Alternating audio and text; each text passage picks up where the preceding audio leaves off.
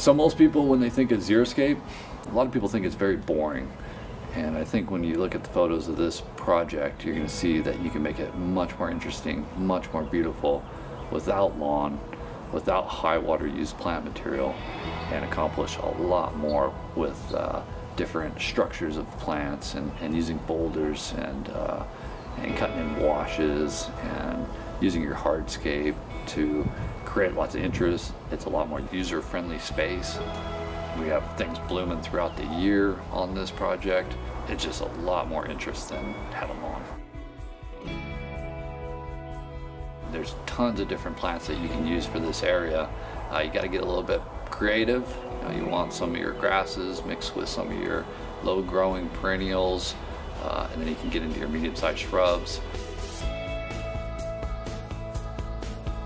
So some of the trees we did quite a few evergreens. So some white firs, did some Arizona cypress, and then we got into some of the natives with your Jeffrey pines and incense cedars.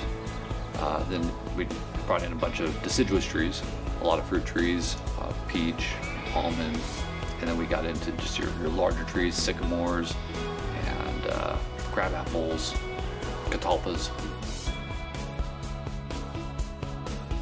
15 years, it's going to look beautiful.